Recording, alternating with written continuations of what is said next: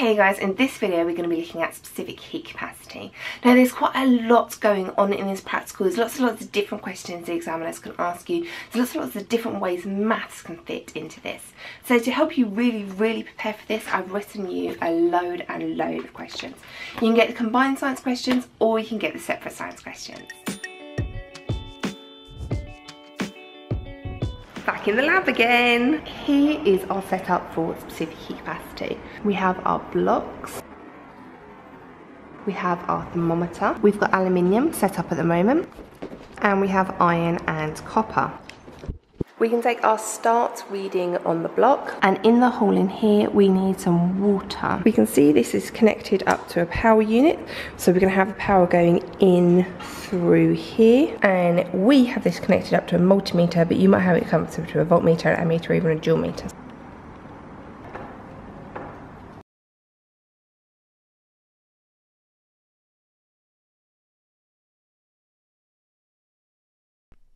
Here we have a diagram of the practical. We have our block, our thermometer, and you need a tiny bit of water in here just to get rid of this air gap, so that the energy in here can be transferred easily and read by the thermometer. This is our heating element and it's going to be connected up to power. What it's actually connected up to will vary depending on what equipment your school has access to.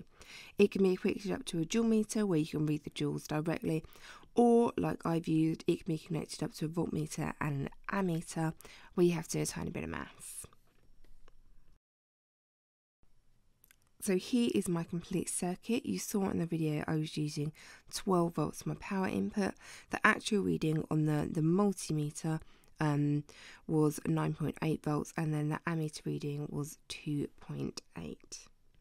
I've drawn the circuit here kind of like correctly, not including a multimeter, so we have our ammeter in series and our voltmeter in parallel across the component that we're measuring the potential difference across.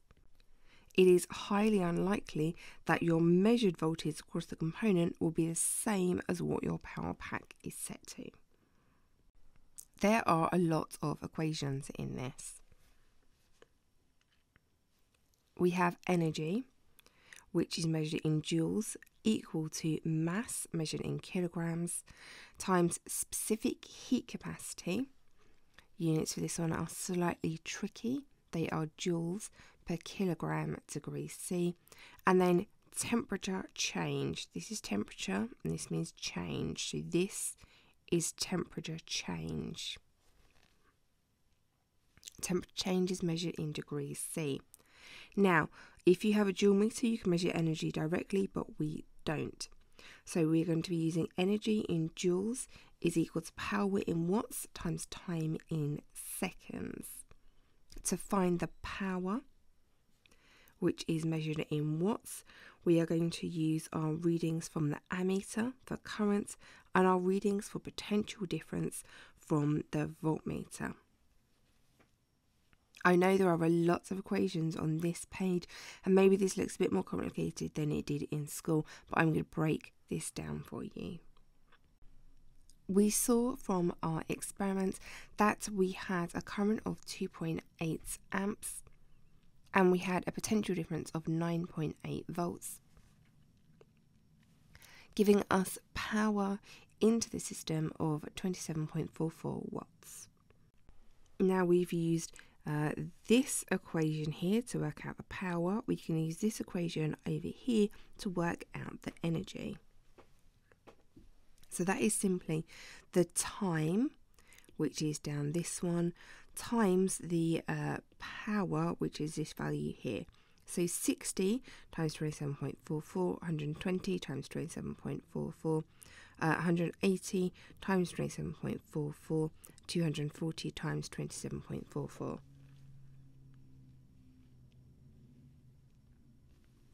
And we're going to be using these values to plot a graph.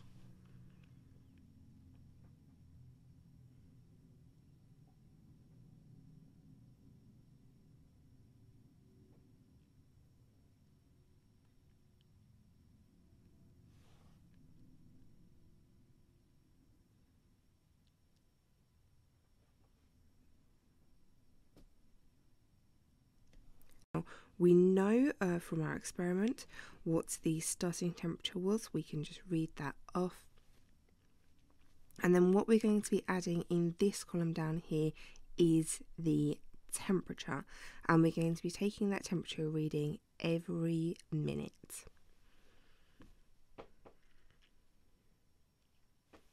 This is for the aluminium block. You might have collated your results as a class, or you might have done all of the blocks.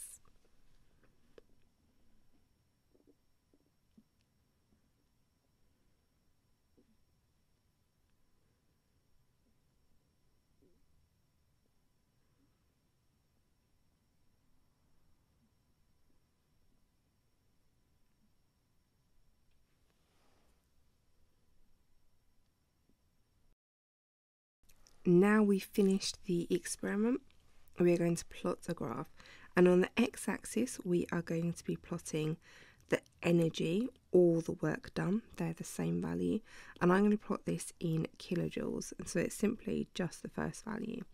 And then up the y-axis we're going to be plotting temperature. Oh, changing that in there. Now you may have just plotted time along this axis. That's absolutely fine. It just means you have to do a bit more maths later on.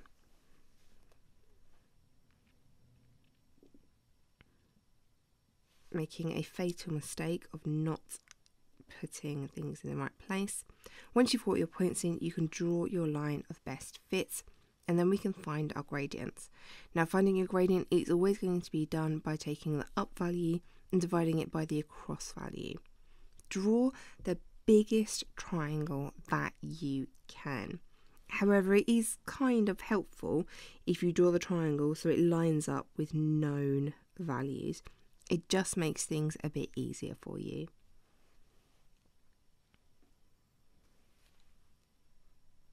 Construction lines are always a really good idea so the examiner can see clearly that you know what is going on.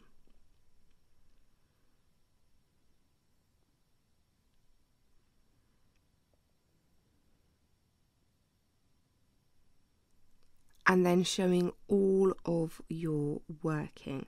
So you're showing the difference, 37.5 minus 25. Clearly showing the examiner what they are looking for, showing them that you know what you are doing.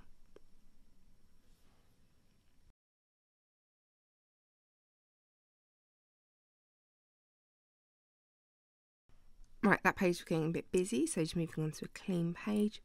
So we can get our actual value for a gradient as 0.00129. Now the specific heat capacity can be found by 1 divided by the gradient.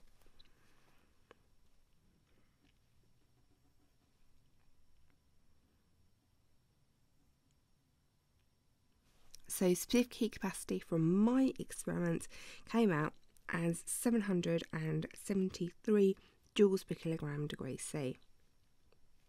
Now, we haven't used this equation over here, so that's what we're going to do now. Rearrange the equation to find specific heat capacity, and then I just like to write all the values down so I know what we're looking for.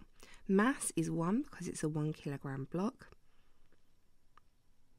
Energy, that is the time energy at 10 minutes, and then the temperature change at 10 minutes.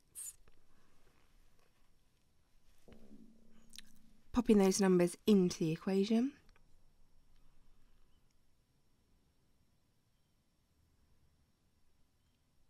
And by calculations, we get a value of 784 joules per kilogram degree C. Different, but actually pretty close to my experimental value. Now, the actual value for this is 900 joules per kilogram degree C. You would never expect to get the actual value in an experiment, but you need to think about why it is different. For example, could adding insulation around the block so that all the energy from the heating element was transferred to the block and then to the thermometer, and not so that the block ended up heating the outside air? How much of a difference would that have made? For every single practical, you need to know the independent variables the dependent variables. So here we were measuring a temperature change. You could change the block that you were using. The control variables, what did we keep the same, and a risk assessment. This one involved heavy blocks and electricity. The sources of error and how to prevent them. For example, energy loss to the surrounding air, we could insulate it. Any alternatives, for example, we were using a thermometer, whereas a data logger would be more accurate. Lots of equations in there that need rearranging, and some tricky units you need to remember. A large number of calculations, which I'm afraid you just need to practice for this, especially finding the gradient. A step-by-step method, which I've gone through. Any graphs that come up, you may find a graph that has a bit of a lag period at the end. That's just while the heating element warms up. And you need to be able to label any diagrams of equipment. And if you've used a dual meter in class, do not be surprised or do not be thrown if a voltmeter and an ammeter come up in class, or vice versa.